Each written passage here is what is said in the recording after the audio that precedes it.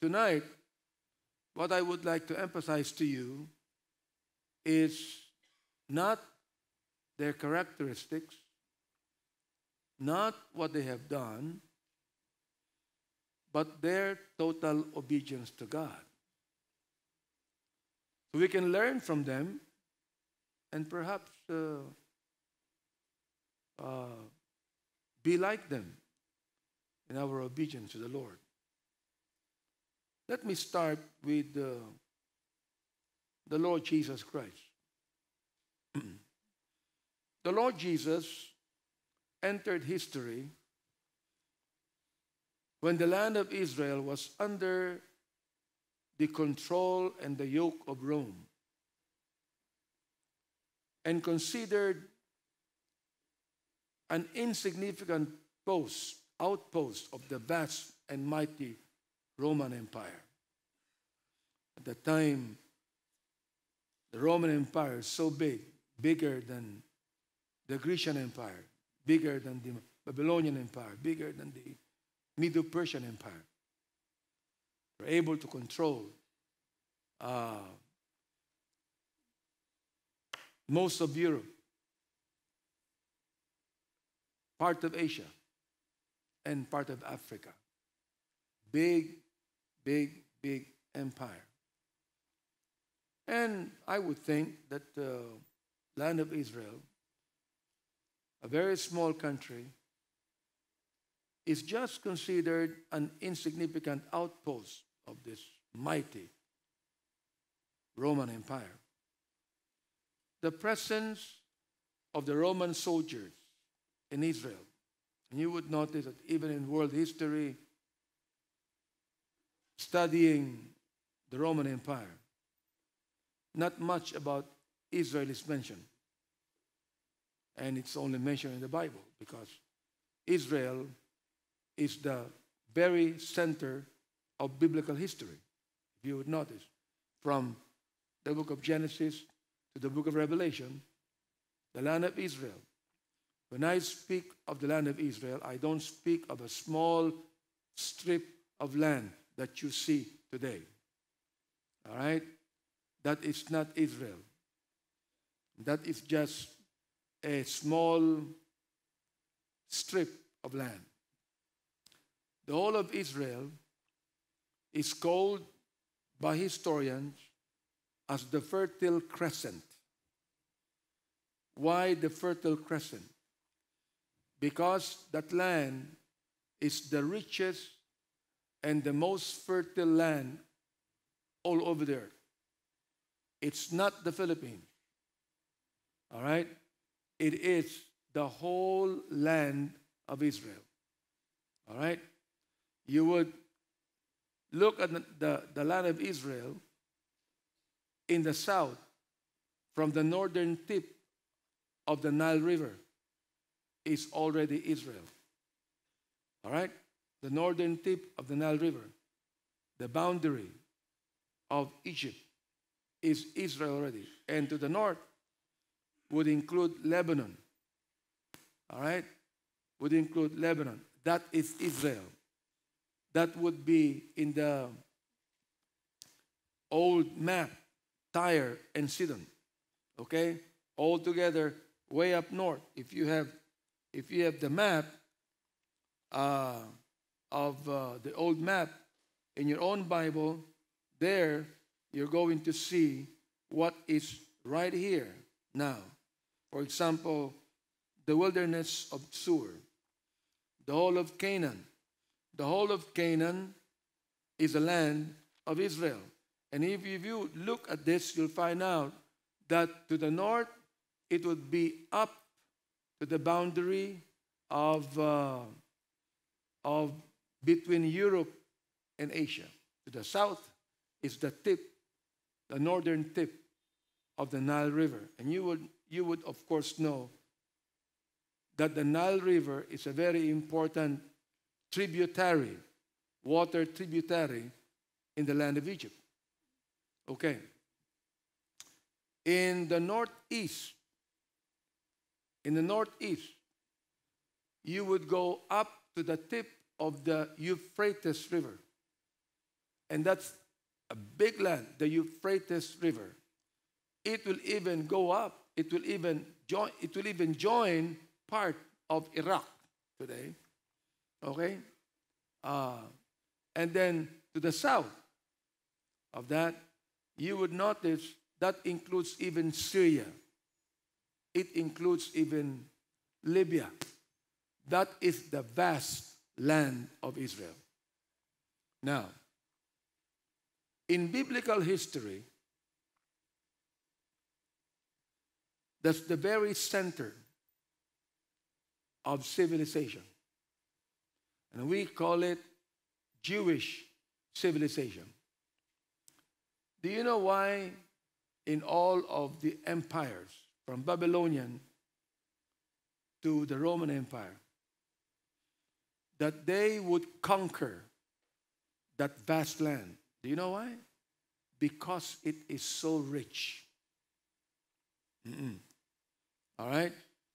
And do you know why even today, in the 21st century, they're still fighting on that land to control it?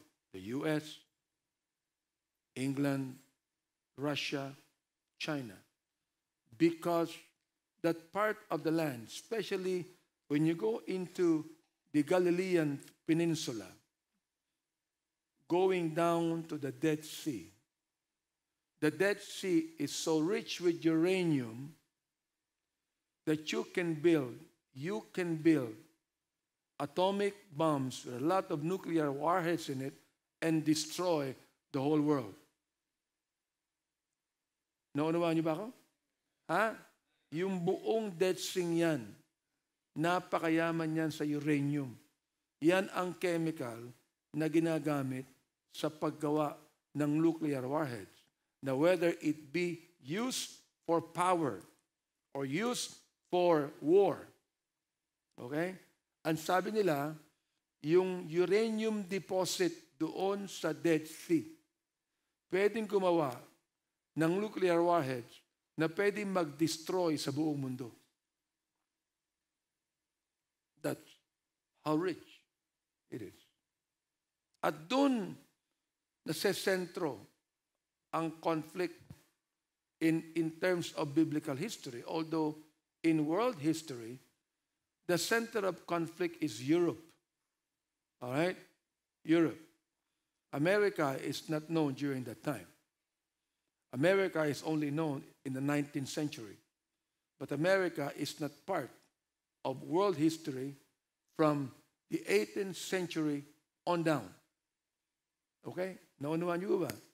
All right. So take note of that. I'm teaching you biblical geography and history here. Learn it. Okay. Now, Jesus entered that history. The Lord Jesus Christ was born in that part of the world, in that part of an event. The presence of the Roman soldiers in Israel gave the Jews the military peace, but at the price of oppression. Now you take note that it was the Roman Empire that implemented democracy that was conceived by the Grecians. So therefore, ang ibig sabihin nun, ang bawat probinsya ng Roman Empire ay binigyan ng autonomy. Naunawaan niyo ba? Binigyan po sila ng autonomy. But of course, the emperor is a dictator of sorts. Now, why did I say dictator of sorts? Because he is not actually a total dictator. Why? Because there is a Senate in the Roman Empire. And the Senate in the Roman Empire, the civilian Senate, were chosen by the emperor and elected by certain people. Part of that Senate were generals like Mark Antony. All right? And you would think that Mark Antony is just in the figment of the mind of William Shakespeare. And that is a true character. Okay. So, yun ang Senado. Sa Senado ay pinag-uusapan nila lahat ng bagay. Digmaan, batas, civil and authority, yung pag-appoint ng mga governors ng mga probinsya, katulad ni King Herod ng Judea. Alright? Pero ang pinaka-leader dyan ay walang iba kundi ang Roman Emperor, which are led by the so-called Caesars. Lahat po ng emperor ng Rome are called Caesars. We read here in the book of Luke how that when Christ was born, the first Caesar became the emperor. His name was Caesar Augustus. Hindi po Caesar Kayanan. Caesar Augustus po. Alright? At marami pa. Marami pa. Si Constantine the Great, Caesar yan. Oo. Si Nero, Caesar yan. Si Caligula, Caesar po yan. Okay. I think you've heard of Caligula. Di ba? Caesar po lahat yan. Lahat ng emperor ng Roma are called Caesar. Alright? Now, doon nabuhay ang ating Panginoon sa unang-unang panunungkulan ng unang Caesar, Caesar Augustus. Though they have peace given by the military, and that the province of Judea was ruled by an Idumean whose name was Herod, appointed by the emperor, but still there was oppression, there was slavery, there was injustice, and there was gross immorality. All right? That is the picture of Rome. If you will just look at what Rome was, it is so full of evil, you cannot even believe the way they lived. All right? From the emperor to the senators to the governors, practice sexual orgy.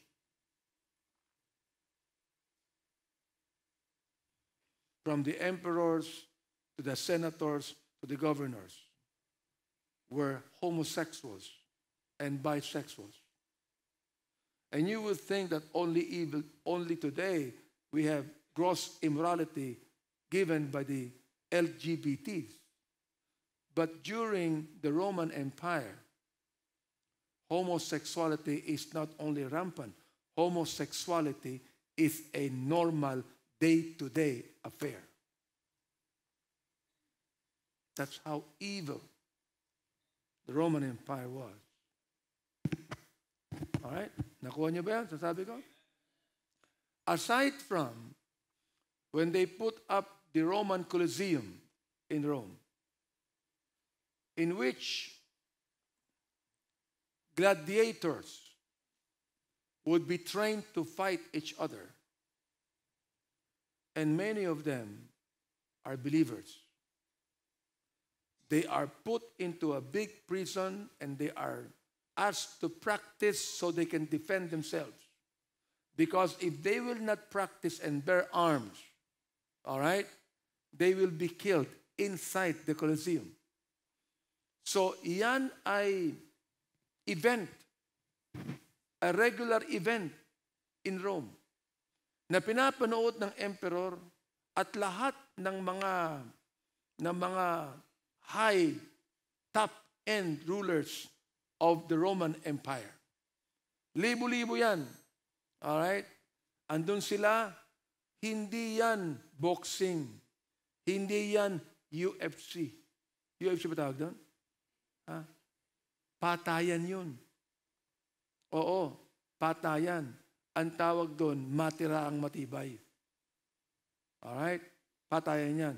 Pero hindi lang yun ang nangyayari dyan. Nakikita niyo, Megi, ha? Ang mga Kristiyano noong araw, hindi pinipersecute ng Rome. Ang nagpipersecute ng Kristiyano, ang mga Hudyo. Hindi ang Rome. Ang ginagawa ng Rome, lahat ng mga Kristiyano, pinipresent sa Coliseum. Ha? At doon sa gitna ng Coliseum, naglalabas sila ng lahat ng klaseng hayop. Tigre, leon, lahat ng mababangis na hayop. And there, they have to defend themselves. And most of the time, they are killed. That is how cruel Rome was. So cruel. And you know what? When Constantine the Great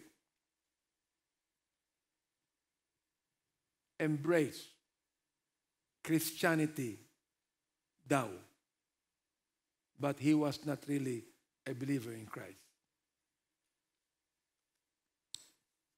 And later, the Roman Catholic Church was established.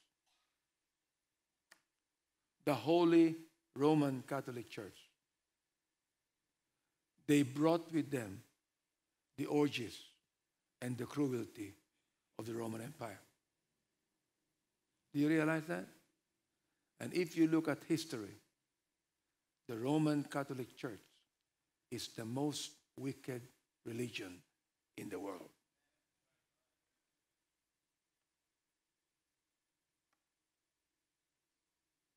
We have the Hallis, the Hallis book of history there. Buy that. So you're going to read the wickedness in the Roman Catholic Church. Okay? Doon nabuhay ang ating Panginoon. But then you find that into this kind of world came the promised Messiah. When the world at its peak, okay, at the peak of immorality and wickedness, Jesus came. It only tells us here, just like what Paul said, Jesus came to save sinners, of whom I am chief. But then you would notice that Christ is the perfect example of obedience.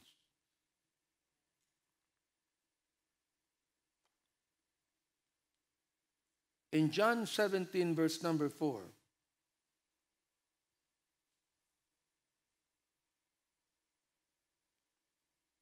John 17, verse number 4, I have glorified thee on the earth.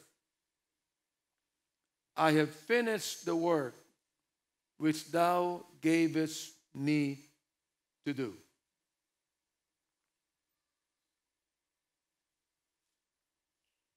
I have finished the work which thou gavest me to do. At one point, the Lord Jesus Christ, even as a man, wanted to give up. At one point, the Lord Jesus Christ said, let this cup pass from me. And what is that cup? That is the cup of suffering. Ang sabi ng Panginoong Jesus sa kanyang Ama, Lord, can I get out of this? Because he knew the gravity of the sufferings he had to endure. Yet, despite all that, the Lord Jesus Christ said, I have finished the work which thou gavest me to do. And that is total obedience. You get that?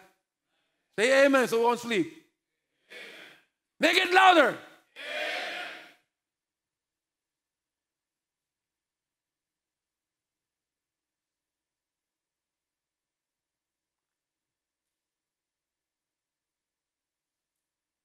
You know, there's a lot of believers who are good starters. but bad finishers. They start, and they're not able to finish.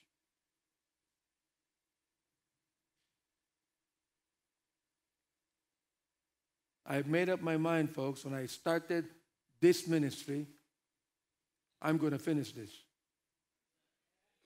until the end of my life. That's why I'm still here. While many pastors quit on God after so many years, I'm still here. You've got to understand why many pastors quit. I understand that. They're humans. They are weak. And when they begin to see that many of their members are not growing and they're not obedient to God, what would the pastor do? Quit. They get depressed. They get frustrated. They get burned out. A month ago, I think I was still in the States, that a fundamental Baptist pastor in South Carolina, after the evening service, went into his office, got his gun, and blew his head off. Cannot take the pressure anymore. And I would even think that Brother Sims know many years back a very popular name in the Bible Baptist circle, Truman Dollar, the pastor of the Kansas City Baptist Temple, a church that runs about 4,000 people, and later became the pastor of Temple Baptist Church of Detroit, Michigan, a church that runs 7,000 people. After the evening service, went into his office, shut and locked the door, got his .357 and pointed it in his mouth and killed himself. Come on now, communicate with me. Madali magpastor?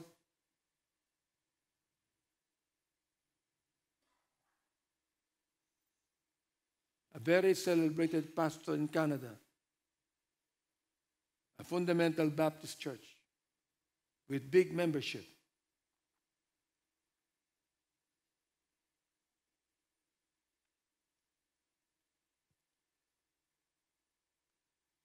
Told his wife, I'll be gone for a while. Went to his office and got his shotgun and shot himself on his face. Now, why would well-meaning, godly men do that? Because they cannot take the pressures of the ministry.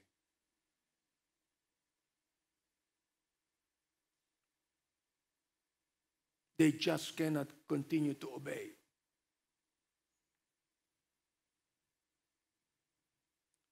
That's the reason why, if I ever get angry, after 1 hour, I laugh it off. The Lord just gave me a very good sense of humor. That helps me get the stress out. Because I guarantee you, if I will be serious all the time, looking at some members that I don't even like their own faithfulness, I'm going to kill myself.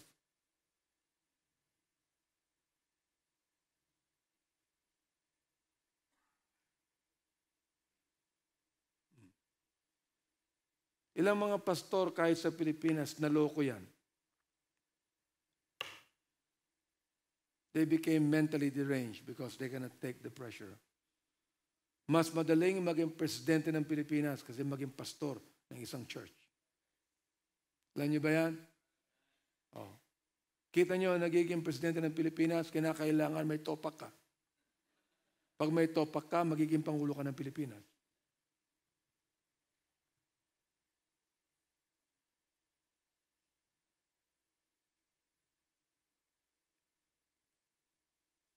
There's a lot of people who are good starters, but they're not good finishers.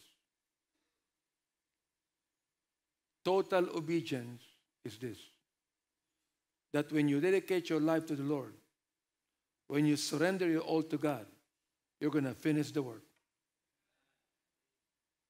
That's total obedience. You're going to finish it. Whatever the pressures might be, you're going to finish. Whatever the troubles might be, whatever your weakness might be, whatever the accusations might be, whatever they tell you might be, you are going to finish the work. Do you know why? Because surrendered people like me are not responsible to man. They're responsible to God.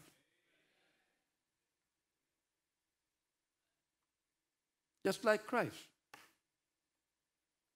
The Lord Jesus Christ did not tell the people there, I have finished the work which thou gavest me to do. He told it to his own Father. I have finished the work which thou gavest me to do. In the book of Hebrews chapter 5 and verse number 8, you look at how obedient the Lord was. Hebrews 5:8. Though he were a son, yet learned he obedience by the things which he what? Which he what? Now look at that, folks. Ha? Nakita niyo ba? Ang sabi nun, though he were a son. Okay? Though he were the Son of God,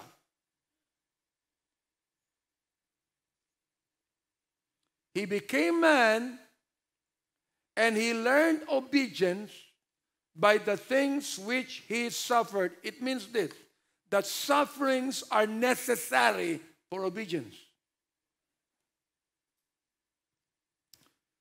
You will not obey if you don't suffer. If everything becomes too easy for you, you won't obey God.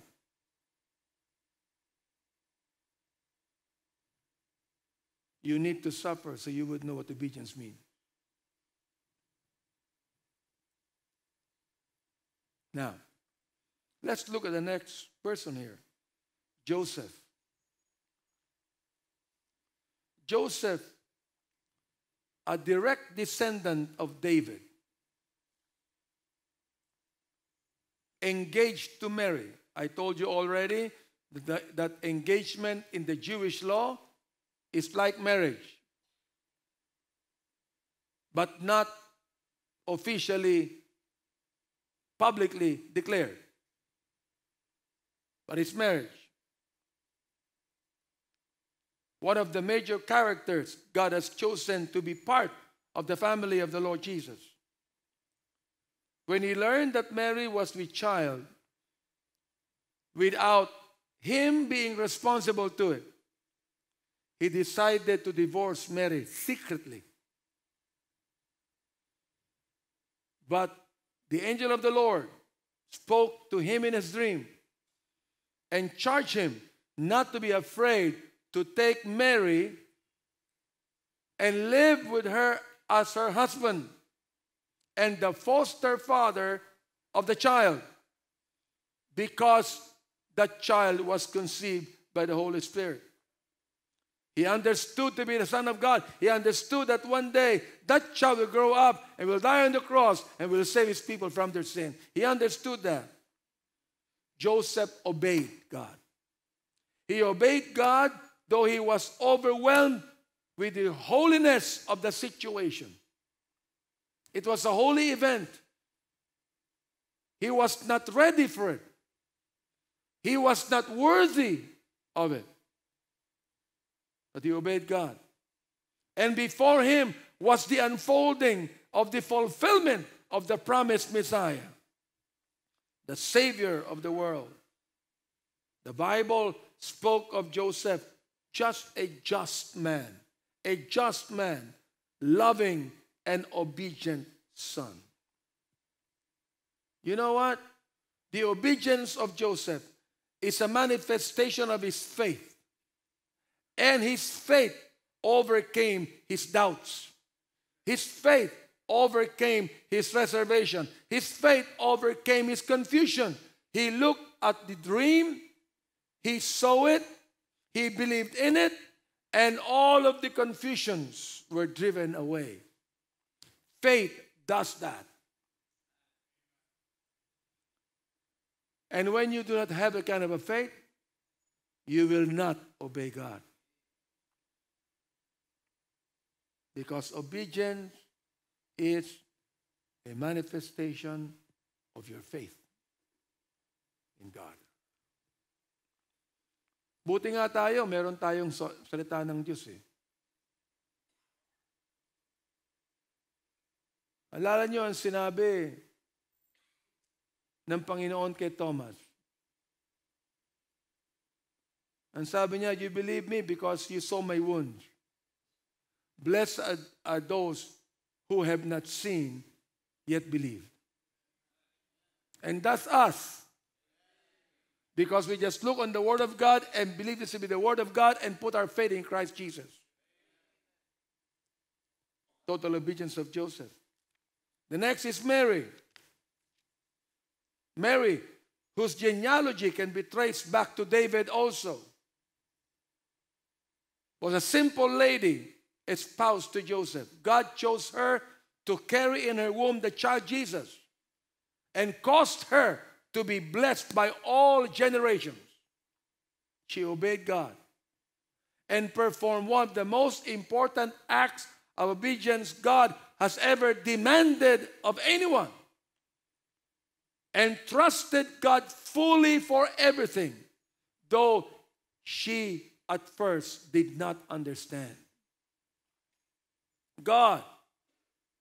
She welcomed God's plan for her to be the mother of Jesus, embraced it, submitting herself totally to Jesus as her Lord and Savior. In fact, when she was giving her salutation, she called her own son her Savior and her Lord. The Bible described her to be a godly and a blessed woman and the handmaiden of the Lord. Though troubled, though fearful, though not filled with all understanding, she completely accepted God's revelation. In the book of Luke, chapter 1 and verse number 24. In Luke chapter 1 and verse number 24.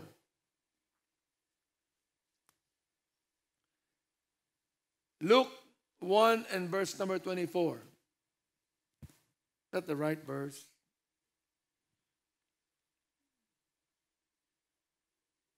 Luke 1:29.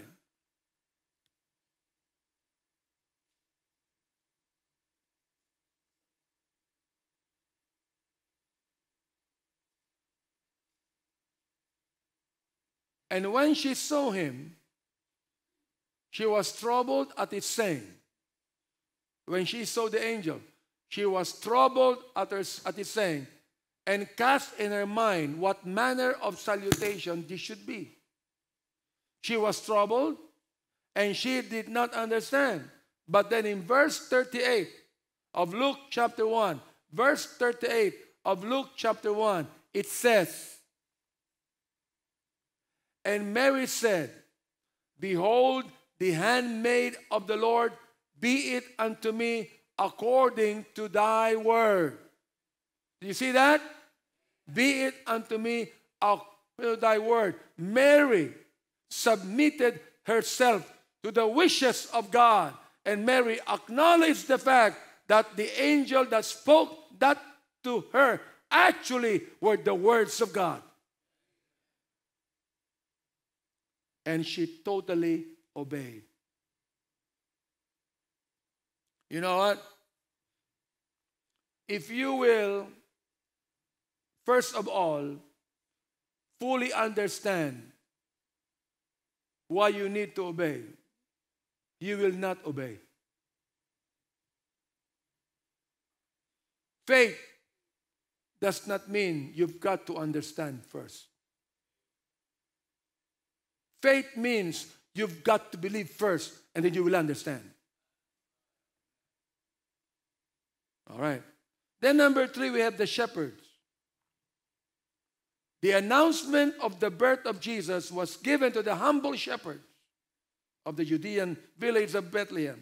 Again, God the Father revealed the news about His Son to the lowly, simple, and humble people who gladly obeyed God and proclaimed the birth of the promised Messiah in all Judea. After the proclamation of the angel to the shepherds, anong ginawa ng shepherds? Bumaba sila sa hill. Iniwan nila yung kanilang mga tupa. Bumaba immediately, and that was what? That was madaling araw. Di ba? Madaling araw. Bumaba sila, and they woke up those people, and they proclaimed that Jesus was born. They were the excited proclaimers of Jesus. You see? Who would want to proclaim Jesus Christ at 1 o'clock in the morning? And if you don't think you have done that, there were several times when this Ekklesia was new, I would get my young people right there in the Rizal Park, and at 1 o'clock in the morning, we're going to win souls in the Rizal Park. That's how excited we were. Nung araw, pag ako excited mag-soul winning, wala na ako makitang tao sa daan. Hindi naman ako pwedeng kumatok ng alauna sa bahay, di ba? Magagalit sila. Anong ginagawa ko? Pumunta ako sa Luneta. Doon ako nag-witness. Kasi gising pa yung mga tao doon eh. Mamasyal pa eh. Excitement. Excitement is necessary in obedience. Amen ba? Then number 4, the wise men. The wise men. Little is known about the wise men, but the Bible spoke of them as learned men, intellectuals, leaders of the eastern lands, who traveled to Jerusalem in constant search of the coming Messiah, traveling 1,200 kilometers of unpaved roads in the desert, braving even the sunstorm. Their long search was over when they found the child Jesus, the Messiah, the King of Kings, with his parents.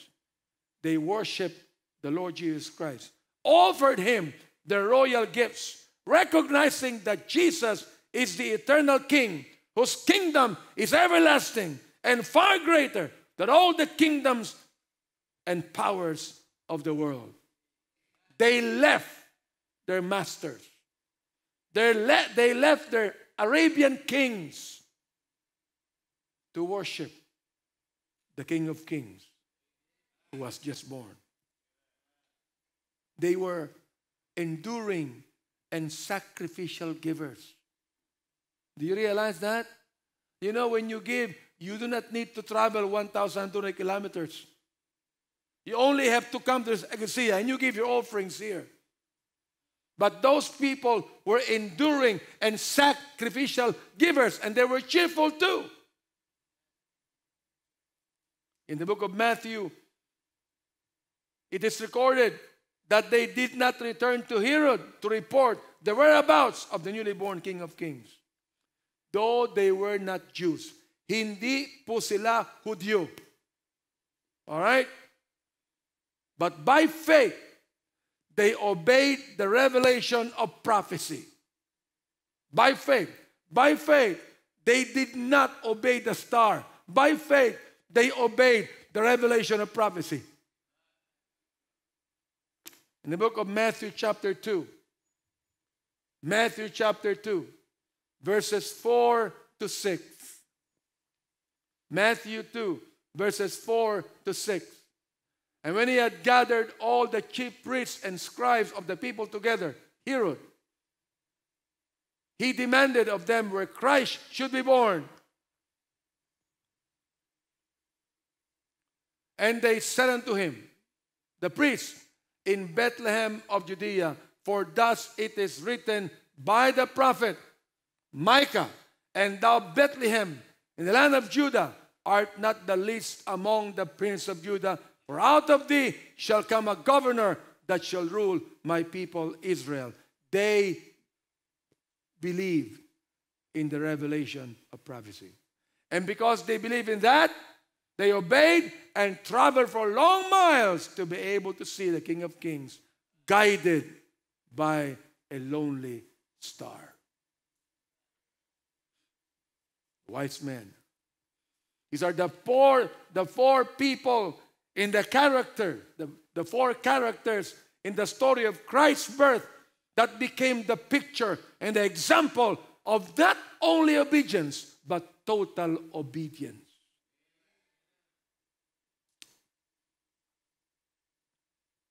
You know, if you have been faithful, then afterwards you backslide and you come back. Yes, you obeyed, but it's not total obedience.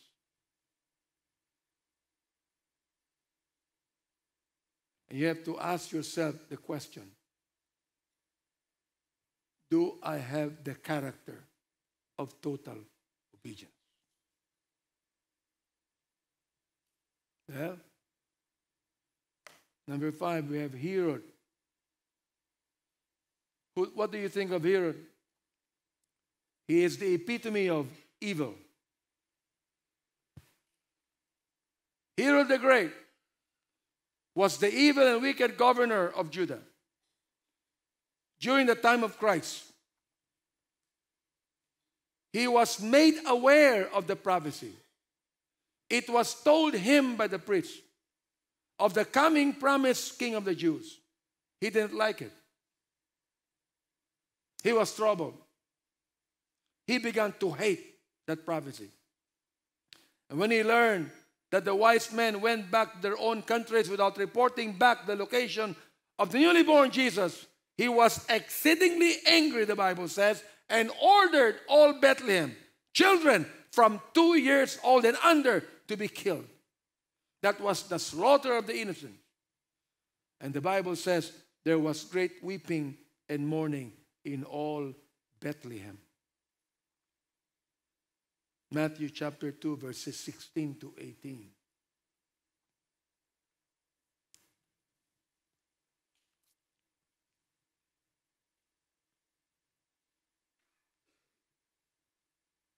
Then Herod, when he saw that he was mocked of the wise men, was exceeding wroth. The word wroth means angry. And sent forth and slew all the children that were in Bethlehem and all the coast thereof from 2 years old and under. And you know what? That would be the result of too much envy and too much jealousy. Verse 17.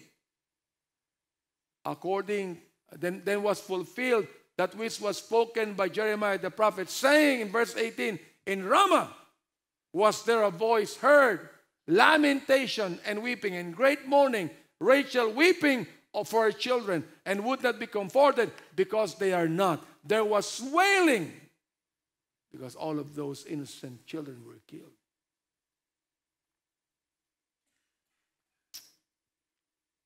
He perceived Jesus to be a future threat to his position. He was jealous, he was envious, he was scheming, he was wickedly evil.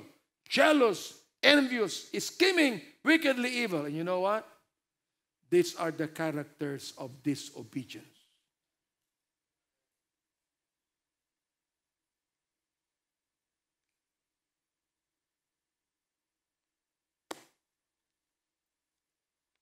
So, look at ourselves.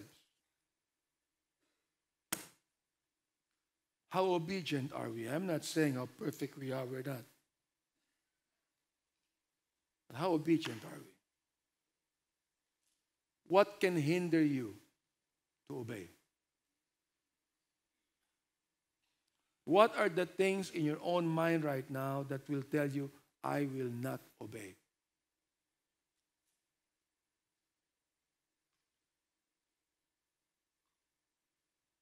Let's all stand.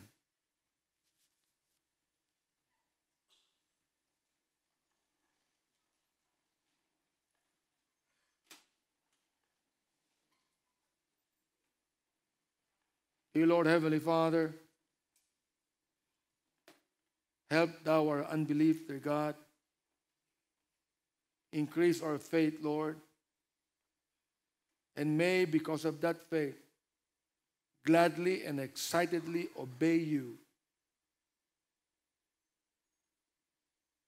to the rest of our lives, completely and totally yielded to your will. Thank you, dear God, for the example of the Lord Jesus, the example of Mary, the example of Joseph, the example of the wise men, the example of the shepherds. And we need those kind of people today in our age. We need those, dear Father. May you please bless the offerings now, Father. Thank you for your goodness and love for us. Bless us even as we go home tonight. Protect us, dear God. In Christ's name we pray. Amen.